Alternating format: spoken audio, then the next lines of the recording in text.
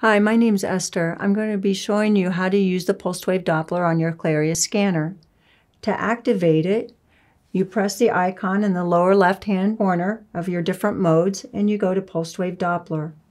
Once selected, your pulsed wave will appear in your field of view. You take the gate and you move it to the center of the vessel, and to adjust your spectrum, you swipe down so that you can see the highest velocity registered.